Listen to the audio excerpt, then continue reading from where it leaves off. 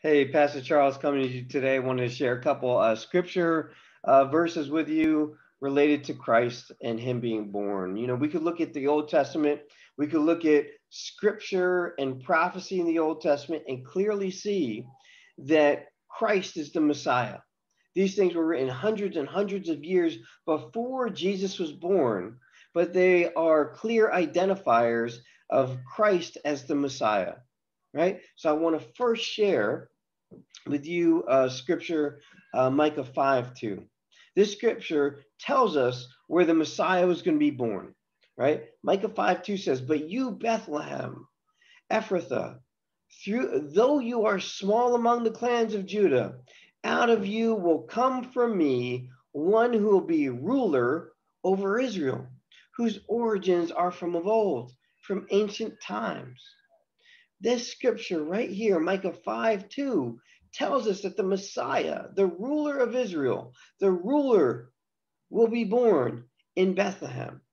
And then, if you can imagine, the very same year that Mary became pregnant, the Virgin Mary became pregnant with Jesus, is when King Herod calls for a census where everyone had to go back to their hometown and be counted for a population so they know how many people are in the kingdom. And Joseph, who Mary was betrothed to, who Mary married, um, uh, he was from Bethlehem. His family was from Bethlehem, so they had to go there, and that's where Jesus was born. It's not coincidental. It's not coincidental. Another prophecy is that Jesus will be of the line of David. And when you look at Matthew chapter 1, you see that Jesus is of the line of David, right? So first scripture, Micah 5:2, Jesus would be born in Bethlehem. And we know Christ was born in Bethlehem. We look at Isaiah 7:14. It says, therefore the Lord himself will give you a sign. Behold, the virgin shall conceive and bear a son, and shall call his name Emmanuel. A virgin giving birth is a miracle. It is not a common instance. It's not a common practice, right? We even see in Matthew chapter 1 in the New Testament that Joseph was going to send Mary away because he thought, that's crazy. A virgin cannot give birth. But an angel visited Joseph, and it made him reconsider and say, she is a virgin. This is the Messiah. And stick with Mary and marry her, right?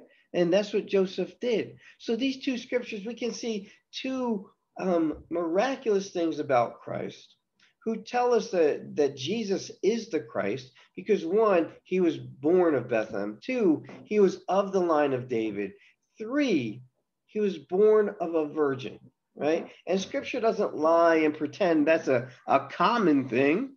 It doesn't, say, of course he was born of a virgin. Um, uh, it tells us he would be born of a virgin, but even Joseph had doubts until the Lord visited him.